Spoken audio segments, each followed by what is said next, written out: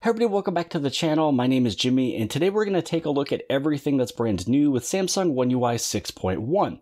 Now, as I was researching for this video, I found everything that I was able to find that was brand new with 6.1 versus 6.0, and that's the title of today's video. But what I was finding was I was either being fooled or misled by all these different tech vlogs and tech YouTube videos of people showing off everything that's new with 6.1, when in actuality, about 70% of those features that they were showing off that was new was actually coming from 6.0. So in today's video, I wanted to make sure that you guys weren't misled, you guys weren't fooled. Everything in this video is coming from 6.1, not 6.0. And as always, I will be placing timestamps below the video inside of the description, so this way you can see what topic we're talking about at which point in the video. Now, there's one topic in today's video that I will not be covering, and it's because I've already covered it a few times. I believe everybody and their mom has already exhausted this topic as well, and that is everything Galaxy AI.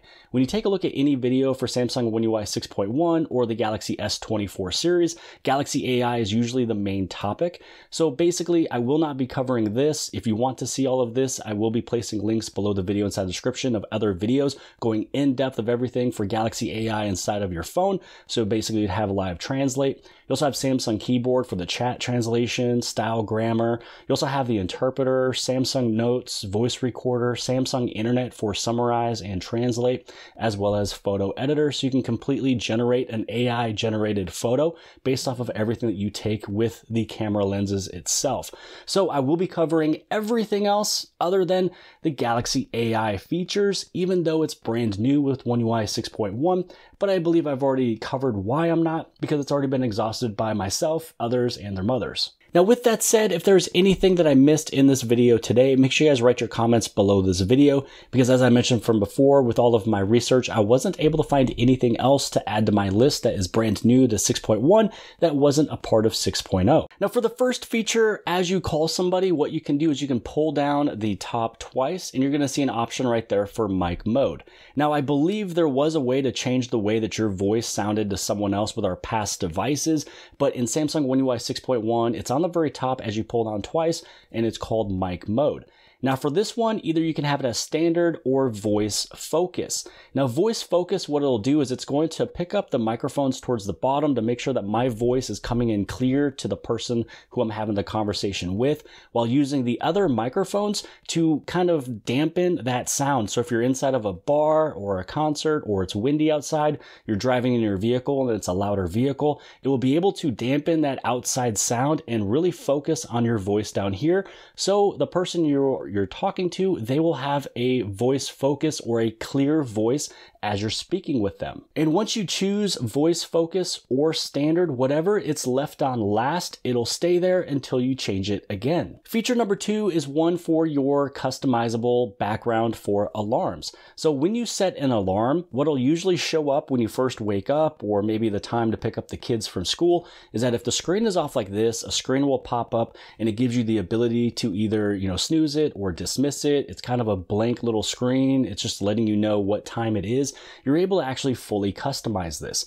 So let's say for in the morning, you're setting one up, you put it from Monday through Friday, you put the time of where you want it to happen. Mine's basically on a sleep time. So basically at 11:50 p.m., I go into a do not disturb. My alarm goes off at 6:50 in the morning. And right here, if you scroll all the way to the bottom, you're actually able to change the background of this alarm.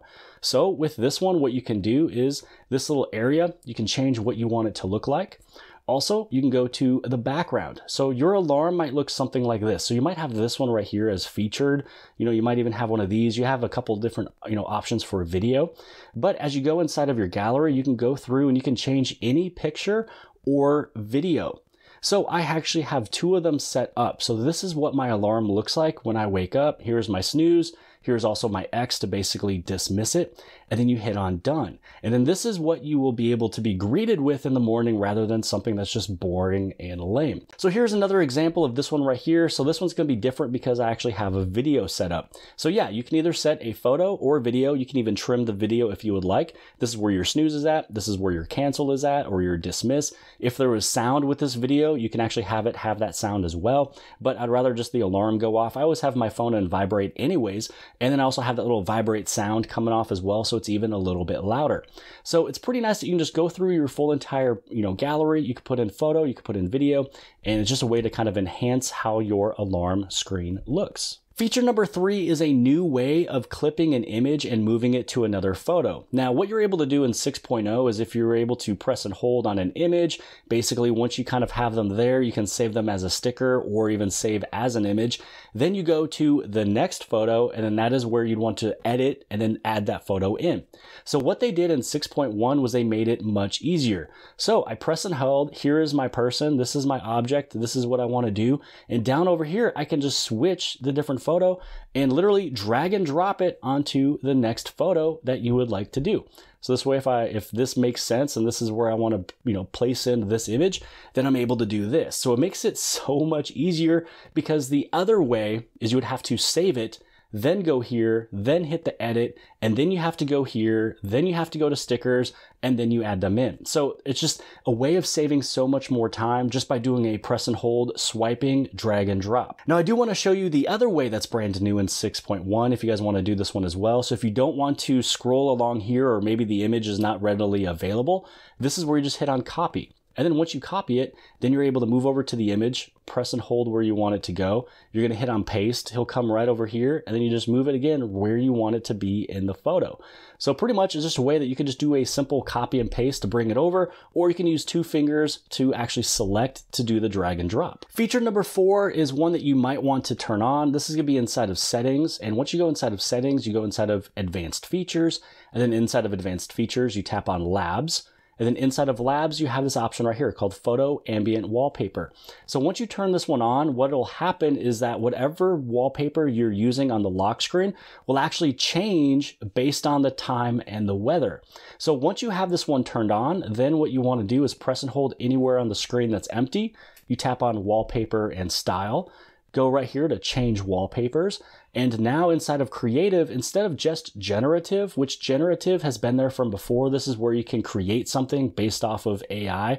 So if I want to choose this one, I could try, abstract indigo with distant mountain range. I can switch it to a foggy swamp with, instead of ice, I can do coral reef, so that I can use generate. So AI is right here. It's kind of been updated. It's been changed. There's a couple different ways you can do this. You also have several different outcomes of what you chose. But what you can do right next to that generative is right here. Here is Photo Ambient, which is what you just turned on. So for this one, this is the original photo, and you can see here that there's snow coming down, or it might be very bright out. So if I wanted to try this out, I pretty much put in that image of my Jeep. And so what it's going to look like is, let's say I go right here, and this is what I have set up. Now, what's going to happen is it's going to load, and then here's that little play button. So this is what it's going to look like once you choose a photo. It's going to give you a couple different examples. So if it's raining outside, it'll actually rain in the photo. If it is snowing, it's going to snow in the photo. And if it's sunny outside, you'll actually see, kind of like a little glare that'll happen. So here's what it looks like right now. There should be a couple different sun flares, or at least there was sun flares earlier today when it was sunny outside. Right now it's getting dark out, so I guess it's kind of a darker image, which technically it is. But beforehand, I saw little glimmers of sun come through, and that's what it was able to do when it was all sunny outside. Feature number 5 and feature number 6, I'm going to kind of put them together. We're going to go inside of our gallery. We're going to take a look at this video. Now, feature number 5 is called Instant Slow-Mo. It's a way that you're able to preview what it would look like if you switched it into slow-mo at that time. All you have to do is watch a video and press and hold it with your finger. Now, if you actually want to edit it, you hit on this little edit button. Here's feature number 6. This is where you can adjust the speed. And you have 1/8, 1/4, 1/2, the full, normal, 1x, and 2x. So let's say that we wanted to do 2x. And I want it to kind of go over here. I don't need it really for the full entire video. I'm going to go to about let's go to about right here. Because what you can do is you can press, you can break it up, and this one over here, I want it to stay at 2x, but this one, I want it to be at 1/4. And you can also move these around a little bit, so there's a little bit of a breakup right there. So now you have a 2x, you have a 1/4, and everything else is the normal same speed. So if we were to move this to the very front, you'd be able to watch it, pretty much the masterpiece. Here's a regular speed, here's 2 times the speed, no big deal. Now we're gonna move right over here into that 1/4. And so it's just a really nice way that with one pretty much edit, you're able to find an area that you would like to edit up. You can put it at a couple different speeds if you would like.